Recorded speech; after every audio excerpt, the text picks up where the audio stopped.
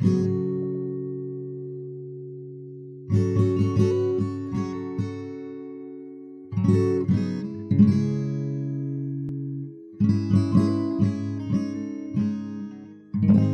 Soviet Union was founded by the victors of the Russian Civil War, which lasted from 1917 until 1922, and which led to somewhere in the neighborhood of a few 100,000 to as many as several million deaths, many of those being civilian deaths, as part of twin terror campaigns, often referred to as the White Terror and the Red Terror, for atrocities committed by the dominant Russian army, the White Guard, and the Communist Bolshevik army, respectively. However many deaths there were, and whomever perpetrated those killings, the Russian economy was demolished by this civil war, and this infrastructural devastation was amplified by a severe drought, followed by a famine, which happened alongside a typhus pandemic that itself killed millions of people in 1920 alone.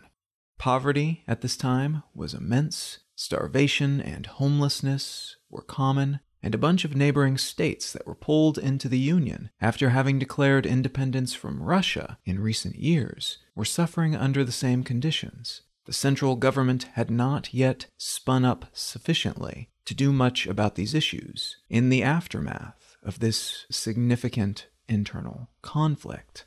That essentially describes the birth of the Soviet Union, which was formed to align with ideologies held by the Russian Communist Party, and was initially made up of the Russian Soviet Federative Republic, the Ukrainian Soviet Socialist Republic, the Belarusian Soviet Socialist Republic, and the Transcaucasian Socialist Federative Soviet Republic. These four nations were unified as states of a larger nation, and the New Economic Policy, or NEP, which was proposed by a political theorist and politician named Vladimir Lenin in 1921, formed the backbone of the economic system that they shared. And basically, the NEP said that this union would have a free market and capitalism, but both of those economic elements would be moderated and controlled at times by the central government. And alongside private economic entities, there would also be state-controlled business entities that would operate using the incentives of the market. They would operate to make a profit, in other words, but would be owned by the government rather than private investors or business owners. This managed market model allowed the embryonic Soviet Union to pull itself out of economic ruin, and it fed into other policies in subsequent years, like monetary reform and the allowance of some commercial enterprises that were partially or completely foreign-owned, which brought in customers and investors from elsewhere and further amped up their economy, helping them muscle their way out of that Civil War era collapse. The NEP continued to benefit the economy in this way until 1928, when, 4 years after Lenin's death, the General Secretary of the Communist Party in the Soviet Union, Joseph Stalin, began what is today typically called the Great Turn, which refers to a stifling of, and then outright removal of, the NEP economic model, and the rapid implementation of a new form of economics and social and governmental structure that was focused on a massive acceleration toward the promise of collectivization and industrialization, two concepts that were core to the communist model the Soviet Union was using as the foundation of its governmental philosophy.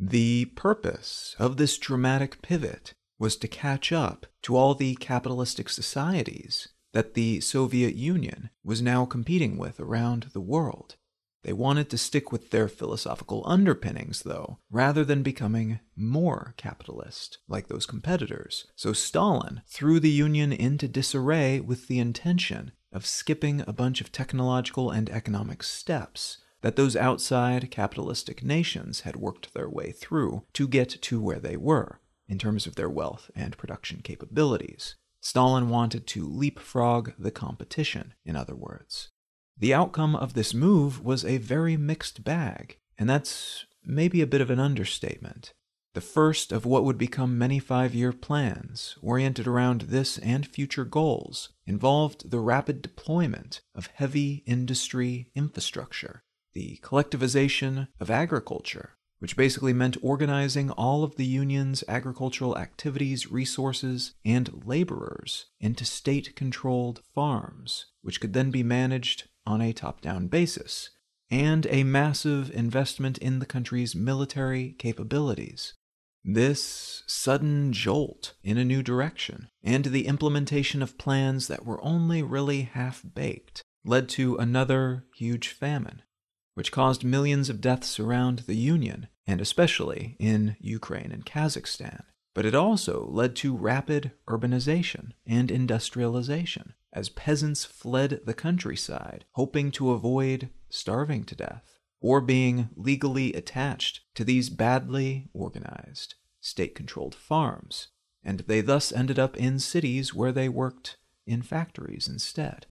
The People's Commissariat for Internal Affairs, or NKVD, became infamous in those early decades of Stalin's rule, as they operated a secret police unit that purged those who Stalin and his immediate reports considered to be insufficiently dedicated to the cause, to Stalin, and to the Soviet Union, as Stalin envisioned it. Most of the original leaders who formed the Union in the first place were eventually purged by this group, as were millions of other citizens across the Union. Some were sent to gulags, which were forced labor camps set up around the country, where prisoners were often worked to death, while others were privately or publicly executed for their alleged crimes. This system of dealing with the seemingly insufficiently loyal, and of purging, either imprisoning for life or killing, often using secret police forces to do so, continued through World War II and into the Cold War era, at which point many of these factors were increased by the dramatic influx of wealth, productivity, and international prestige the country, and Stalin in particular, earned as a consequence of being on the winning side of that conflict. By the 1950s, Stalin had built the Union into what amounted to a personality cult, a collection of states that was technically communist in ideology, but which in many practical terms was oriented almost completely around the core power structure of their generalissimus, a term that Stalin adopted for himself in 1945 in the immediate aftermath of the Second World War. Stalin's words were carried across the Union and around the world daily by the state's Pravda newspaper and the other mouthpieces of the Union's government. His face was plastered across buildings, on trains, and in classrooms. And as he reinforced his position and his power, he also became increasingly paranoid, killing off close friends, bugging the offices and homes of those who remained, erasing those who he thought had wronged him from photos before having them killed, and imprisoning anyone who even knew those people. The Gulag system was increased in scale, and then increased again. By January of 1953, about 3% of the entire Soviet population was imprisoned, or in so-called internal exile, in an isolated camp or a penal colony. Around this time, as the whole of the Union's leadership was being purged, imprisoned, or demoted from public office, due in large part to Stalin's paranoia, the Union was also experiencing a severe and persistent food shortage, catalyzed by a drought that then fed an ongoing famine. That food shortage was amplified further by Stalin's decision to stockpile food, rather than distributing it to the hardest-hit regions, and somewhere between 1 million and 1.5 million Soviet citizens are thought to have died as a direct result of that choice. As part of his larger effort to reinforce his own power, and to hamstring anyone who might try to take that power from him, Stalin also separated much of the Union from the rest of the world, a media shutdown that Winston Churchill called the Iron Curtain, a governmental and increasingly practical separation of Eastern Europe from Western Europe. After several years of bad health, during which Stalin imprisoned or killed many of his own doctors, who he suspected of treachery of various sorts, Stalin died shortly after suffering a cerebral hemorrhage. The political philosophy conception of communism and approach to governance, which might also be described as top-down governance using the power of a personality cult and absolute control and intimidation, which had become known as Stalinism, continued in some form until the early 1960s, at which point the Soviet Union tried out a variety of tweaks and changes to that system, though many of the most oppressive of these policies and approaches remained in place until the whole system began to crumble in the 1980s, and then eventually fell apart in the early 1990s, leading to the collapse of the Soviet Union, the re-emergence of a country called Russia, and eventually the version of governance that we see in this part of the world today. What I'd like to talk about today is Russia under Vladimir Putin, and the meaning and potential of an oppositional character who has been gaining support amongst the Russian population.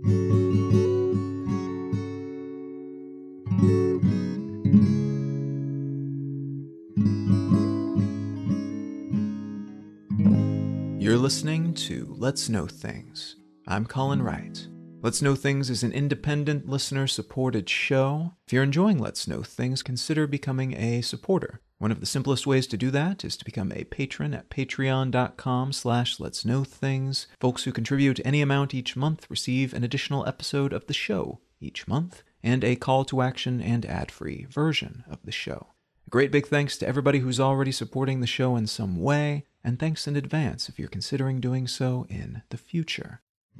All right, let's get back to the show.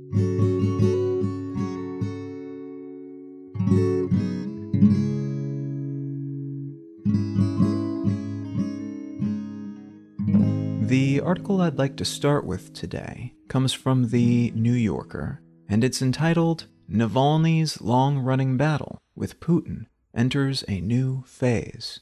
Vladimir Putin is, as of the day I'm recording this in early 2021, the president of Russia, and he's held both the presidency and the prime ministership of the country since 1999, when the previous president Boris Yeltsin left office, leaving Putin as the acting president. He was then elected to that role on a longer-term basis about 4 months later. Part of Putin's staying power in this role is undoubtedly attributable to his economic success during the early years of his political ascension. Under his leadership, wages ballooned, the country's GDP increased by over 70%, and both poverty and unemployment were cut in half. This economic success story wasn't really a Putin-catalyzed miracle. It was largely the consequence of a global commodities boom that led to a dramatic increase in oil prices during that period. And oil and gas make up most of Russia's exports. So they, and most other countries that had well-developed fossil fuel-based economies, did pretty well during this handful of years in the early 2000s. Now that said, Putin's government also made some smart choices as they phased out the remaining communist-era systems that were standing in the way of foreign investment. They also implemented new fiscal policies that helped pull the country out of a depression that had been haunting their economy since the late 1980s. So there was a lot of luck involved, but also some skilled politicking and governance.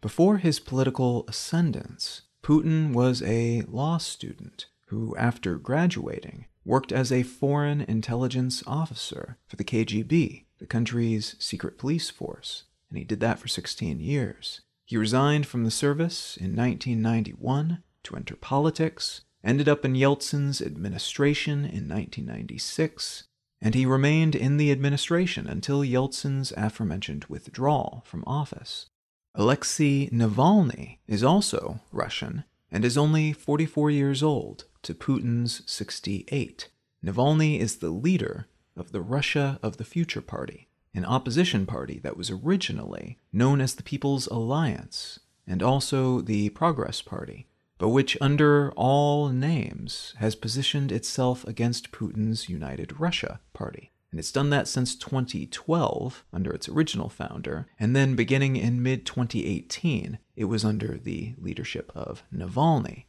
Russia of the Future among other things, is focused on anti-corruption, the decentralization of power in Russia, and a revitalization of the rule of law within the country. The main criticism leveled by this party against the currently ruling cadre is that a very small number of wealthy and politically influential people, often referred to as oligarchs, run essentially everything.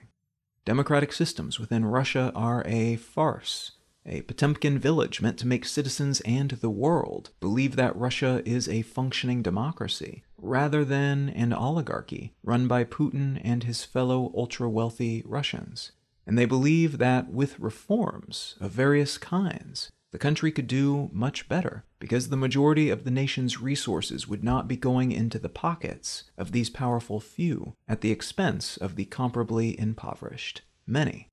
Russia of the future is not formally recognized by the country's Ministry of Justice, which is a requirement if they're ever going to be official in the eyes of the government. And Navalny, in his role as the leader of this party, but also in his other roles, is not particularly well regarded by the government either. Among his other roles, Navalny is a politician. He's run for office a few times, and he took second place in the Moscow mayoral election in 2013, which is significant in a country that is known to stack the deck when it comes to such elections. He also tried to run for president in 2016, but he was prevented from doing so by the government because, according to them, he had a criminal conviction on his record. That conviction having been earned in 2013 when Navalny was charged with embezzlement, though an outside analysis of this conviction indicates that it was likely a politically motivated smear campaign,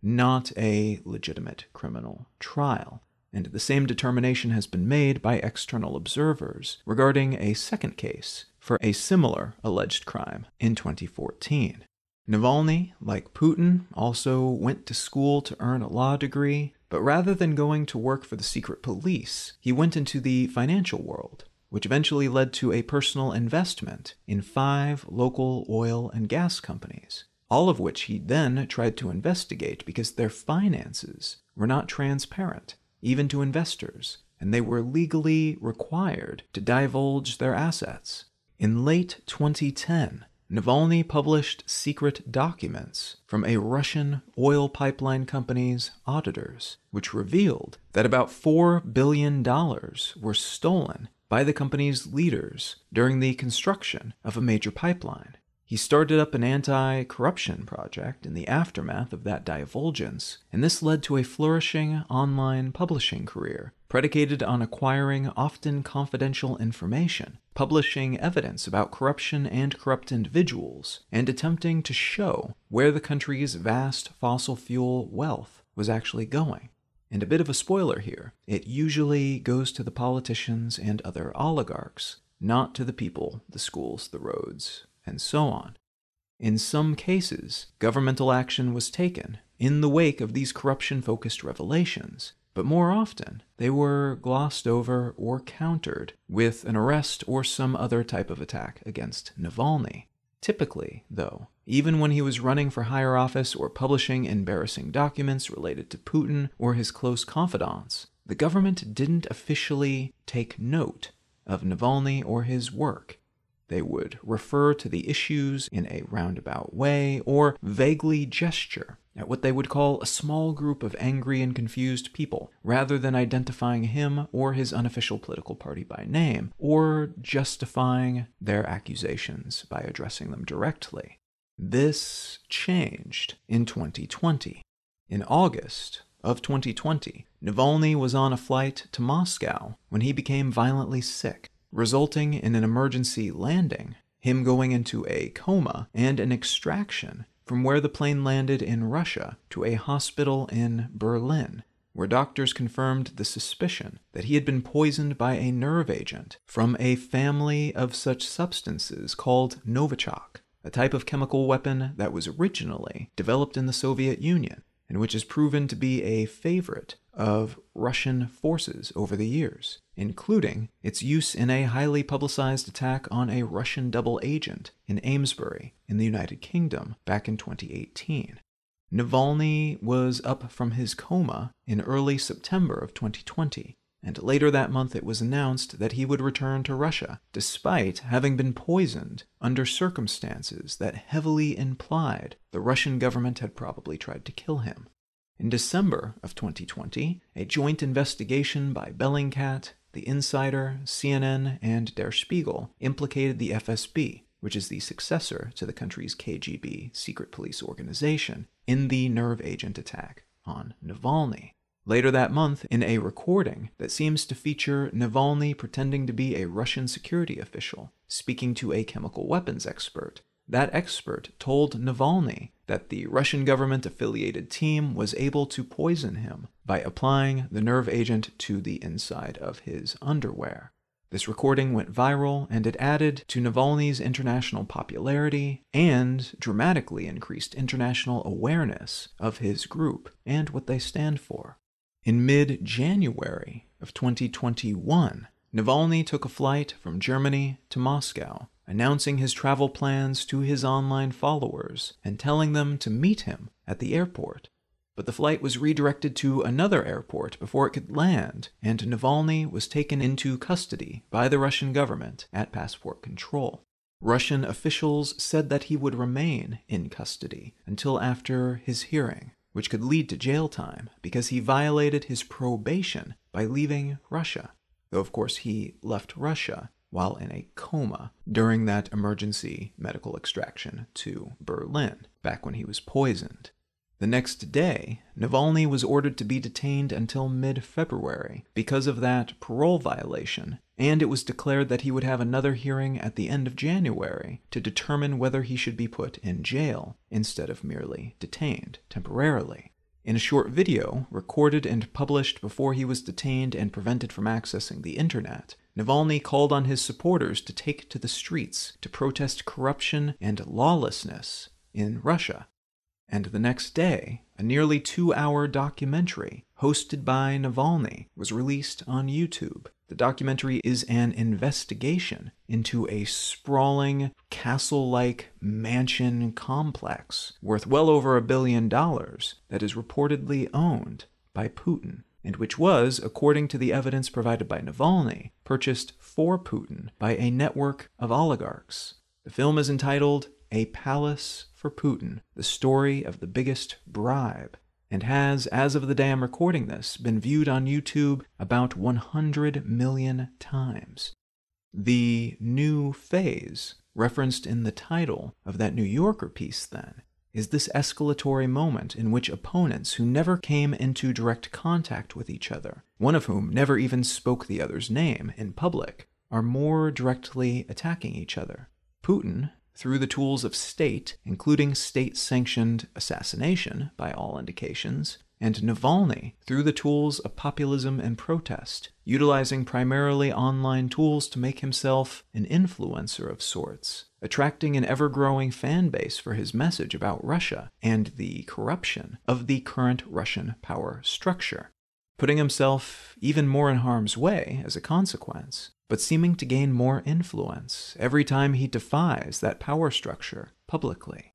This is a story that will continue to evolve, and I'm recording this a few days before that next trial, so there's a good chance that we'll either see Navalny locked away for the foreseeable future, or we will see some kind of slap-on-the-wrist punishment intended to avoid making Navalny into a martyr for the cause. There are several confounding factors to either decision, though. Most prominent among them, at the moment, the success of the first round of protests that followed Navalny's initial lockup upon his return to Russia. These protests began on January 23rd and led to some truly remarkable images and videos. Tens of thousands of people hit the streets in the middle of the cold Russian winter, in some cases facing temperatures as low as negative 50 degrees Celsius, to carry signs, shout anti-corruption, and release Navalny-themed slogans, and to face off against the police, who were pelted by endless snowballs, pushed and shoved by the crowds, and who then beat up and attacked protesters in return. The footage from some of these protests is really something to watch. Now, this doesn't mean the protests will lead to positive outcomes for Navalny. This is not the first time Putin's administration has faced these kinds of protests. And so far, at least, protests that broke out after purported electoral fraud in late 2011 were larger in scale than this new batch, though this new wave of protests has only just started, with another round planned for the weekend after Navalny's next hearing. So a lot could happen in the very near future, and may have already happened by the time you hear this. It's also notable that Navalny's videos regularly attract tens of millions of views, often overshadowing Russia's official TV station in terms of audience. So even with worries of making a martyr out of him, Putin could do the math and decide that Navalny is better off either dead or imprisoned long enough for everyone to forget who he is. Still a gamble, if history is any guide, but an approach that has worked more than once for Russian leaders, including Putin himself. International reception, from the democratic world at least, has been largely favorable toward Navalny, though there are concerns in some circles that if he's able to make Putin look too bad in the eyes of the average Russian, Putin may lash out and do something dramatic and brazen in order to reclaim public support and polish up his image, as was the case in early 2014 when unmarked Russian soldiers began their attack on the Ukrainian Crimean Peninsula, an asymmetric military move that would eventually lead to the quote-unquote annexation of that strategically important region by Russia.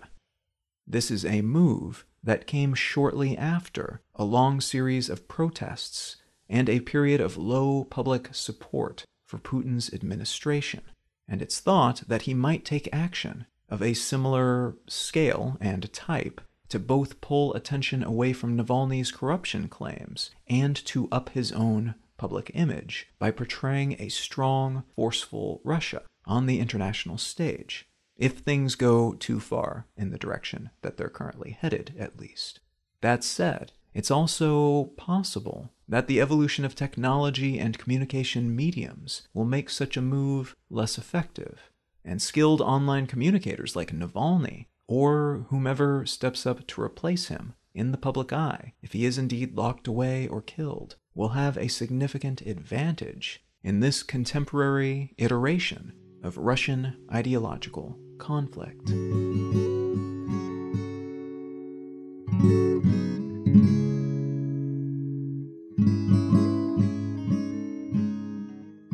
If you're enjoying Let's Know Things, consider becoming a supporter. Folks who contribute any amount each month at patreon.com/letsknowthings receive an additional episode of the show each month, and a call to action and ad-free version of the show. That said, you can find a more complete list of both monetary and non-monetary ways of helping to support this show at letsknowthings.com/support. The book that I'd like to recommend today is a novel called Born, B-O-R-N-E, by Jeff Vandermeer. Born is a fairly bizarre science fiction story set in an undefined near-future city that is locked into a state of what would seem to be kind of a recently post-collapse hellscape in an urban center that orients around a collection of developments within the bioengineering space. And it orients in particular around a scavenger, her relationships, and one relationship in particular, with a piece of bioengineering, a creature that she discovers while out scavenging. And a lot of the story is about the development of that relationship with this bioengineered creature, but the world in which they exist, the shape of it, the entities that are in conflict within that space, including a giant levitating bear, were to me the most interesting components of this story. So if you're looking for a fun read that is somewhat fantastical in the type of world that it portrays, but also interesting because of the characters and the bizarre circumstances in which those characters find themselves, consider picking up a copy of Born by Jeff Vandermeer. You can find out more about me and my work at Colin.io. You can find the show notes and transcript for this episode and every episode of the podcast at letsknowthings.com. You can find my other podcast, Brain Lenses, at brainlenses.com or wherever you get your podcasts. You can find my daily news-centric newsletter at yesterdaysnewsletter.com, and you can find my blog at exilelifestyle.com. Feel free to reach out and say howdy on social media. I'm Colin Wright on Facebook, and @Colin is my name on most of the other ones. Thank you so very much for listening. I'm Colin Wright, and I'll talk to you again next week.